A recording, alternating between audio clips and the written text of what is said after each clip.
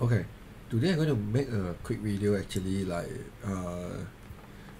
explain to this student, because actually I got this because recently I uploaded a video about trigonometry, and then basically have two students on my YouTube actually post a comment like why we have to add and subtract the delta with 540, and another student actually asked about, "Sir, I don't understand why you need to add 540 plus delta," and I think both actually having the same issue. So yeah, in order to answer them, so I decided to make another video to explain on why we need to add a 540 delta or something like this. Alright, basically this video is for MF student. Alright, so because if you are a math student, you're not going to add about 540. Right, so basically this one is for MF. Okay, so let's have a look on the reason why. Okay, just an example.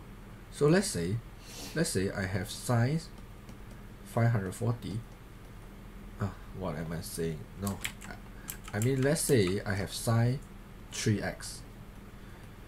Okay, sine 3x, let's say, equals to 0.5, and then I tell you that x basically is the value between 0 and 360.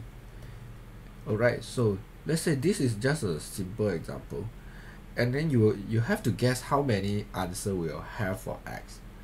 So if I you want me to guess, I would say you will have 4 answer or even more than 4 answer. It's not only 2 answer. Because why? Because sine 3x means what? Means later all your angle have to divide it by 3. So okay, let's see what happened. So first thing, I will move the sign to the other side. So you will see shift sign, which is sine power negative 1, 0.5. And then you will use the calculator. Calculator will tell you which is 30 degree. Alright, then you have to think, sine you will get positive because of the add sugar to coffee. You know sine you will get positive in the first quadrant and the second quadrant. So that means in the first quadrant is just delta, second quadrant is 580 minus delta. Okay, so you will pick first and second quadrant. So therefore you have another is 180 minus 30, which is 150 delta. Alright, however, because of the sine graph actually will continue until infinity. So this, let's say this is maximum is 1. So let's say if you have 0.5, actually you will have infinity answer, because all because all the intersect between sine graph and 0.5, you will see you have 1 answer, 2 answer, 3 answer, 4 answer, 5 answer, 6 answer. You can have a lot of answer. But how do we know where actually we should stop? Is based on the range here. So the range says that your answer cannot be bigger than 360. So as long as your final answer is less than 360, you have to include in your angle here. So now actually I'm teaching you how to find because this one is first cycle, because what you have learned is from 0 rotate until 90 until 0 until 90 until 180 until 270 until 360. This is just part of the sine graph, but sine graph can go infinity, so you have second sine graph. So how do I find the value in the second sine graph? Is I will add 360 for all the angle here.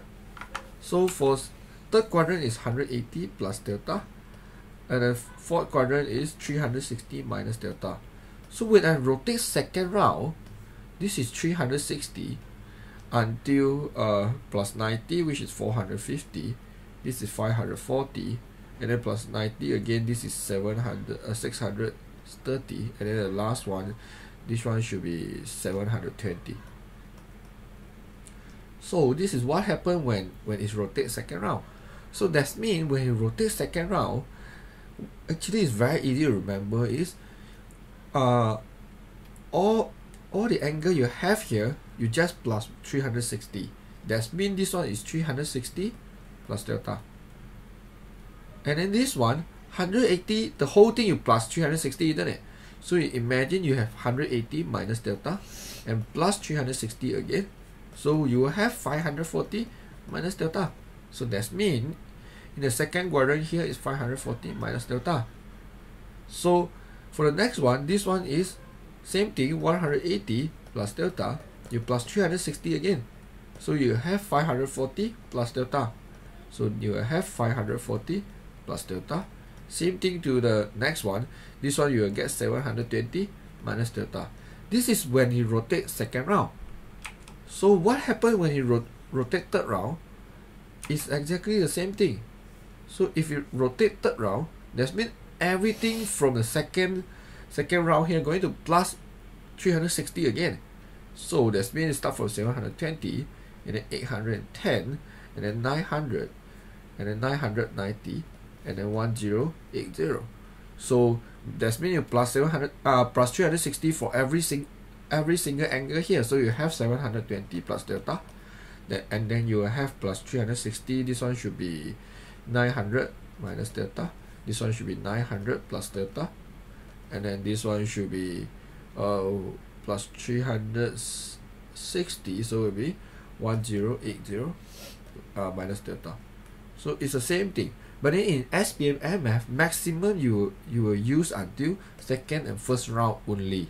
You won't go until the third round. So you at least you have to understand why you have 540 minus delta and 540 plus delta. It's very depend. So in this case, basically you want first two quadrant, right? So you will take this one. So when you rotate second round, you will take back the same thing. You will take back the first quadrant and second quadrant. So that means I will have two more answer, which is 360 plus 30 degree, 390.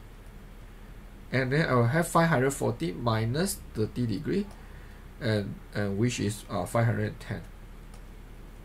And then you might think the answer here actually is more than 360. You are wrong, because later all your answer have to divide it by 3, because you are asking to find an x. You are not asking to find the 3x. Alright, so what I will do next is I will divide it by 3. So you will get 10, you will get 50, you will get divide 3 is 50, divide 3 is 130, then divide 3, the last one 540 divided by 3, you will get 170. Isn't it? So in this case you might have the so if you're not sure you will have the angle in the third round or not, so I will try to do third round. It's the same thing also. Is these two angles. So for the third round, what I will do here is, I can try. So this one is 700 plus delta, so it's 720 plus 30 is 750.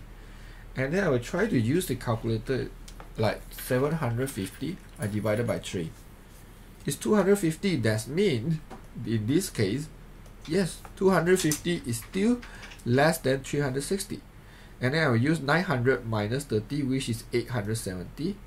And then you try to 870 divided by 3 is 290. So I think I will stop here. Yes, so in this case you have 6 answers if sine 3x equals to 0.5. So normally how actually I teach my student is like this. Whenever sine, cos or tangent, you will see 3x is basically seems like he asks you to rotate 3 rounds. If you see sine 2x equals to 0.5, it's actually tell you that you have to rotate 2 rounds. Because of what? Because your final answer you have to divide it by 2. You have to divide by 2. And then some reference book actually they teach like this. Since I have to teach you, so basically I teach you everything I know. So for example, in this case it's 3x, isn't it? Some reference book actually teach you something like this. In order to make this one become 3x, so you have to multiply 3. So you have to multiply 3 for all other angle also. So that means you can roughly know how many rounds you should rotate. So after you multiply 0 multiply 3 is 0. And then 360, you multiply 3, basically you will get 1080. So 1080 is exactly the third round we rotate just now. So therefore, in this case, you might need to rotate until 3 rounds. So let's say I do another example just to make sure you understand. So let's say this in this case, I will say sine 2x equals to negative 0.5. So whenever negative, you have to find a reference angle. So if reference angle is tell us is 30 degree as well, because reference angle, okay, never mind, I do one by one. So reference angle, basically you move the sine to the other side and then ignore the negative. So therefore reference angle tell you is 30 degree. Then because of the add sugar to coffee, we know signs will get negative in the third and fourth quadrant. Okay, but this is 2x.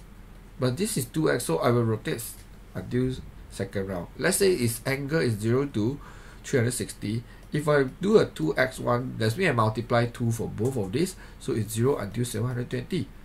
So in order to find the 2x, I will need to rotate until 720. So what I will do is, this one is 180 minus angle, this one is 360. This is 180 plus angle, this is 360 minus angle. But then this is in the first round. Second round, both of this one have to plus 360. So this one will be 540 plus angle. This one will be 720 minus angle. So in order to find out all the 2x here, so what I will do here is, I will say 2x equals to, because of reference angle here, 180 plus 30, 210. And then 360 minus 30, which is 330. And then this one, 540 plus 30 is 570. And then this one, 720 minus 30, which is 690. Right, then every angle here, I divided by 2. So this is 105. And then this one will be 330 divided by 2 will be 165. And then this one, 570 divided by 2, you will get 285. And then 690 divided by 2, you will get 345. So that means if this is sine 2x, basically you will have 4 angles here, because all of these angles still fulfill this condition. The x value should be between 0 to 360. Alright, so because a lot of students, they assume the sine graph is, they will only stop at 360. But in fact, if you use the graph calculator, sine graph will continue until infinity. The sine graph will not stop at any point until you give it a range. So this is not only happen to sine graph. No matter it's sine, cos, tangent or cotangent or any other graph, actually it will continue until infinity. Even the straight line graph, yeah, it will continue until infinity. Alright, this is the reason why we have to rotate second round or third round. Okay, it's very dependent on the question. So normally, the hints I can give you is, whenever you will see something like tangent 2x, you will see a 2x here, mean basically you have to rotate second round. Or maybe you will see cos 3x. Yeah, so this one maybe you have to rotate until the third round. As long as the answer, the final x answer is within the 360, so you have to find out all the possible answer.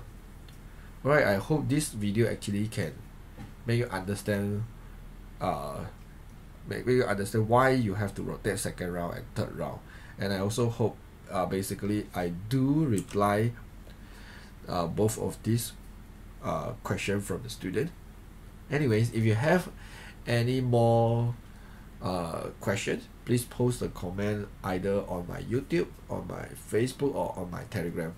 Anyways, thanks for watching.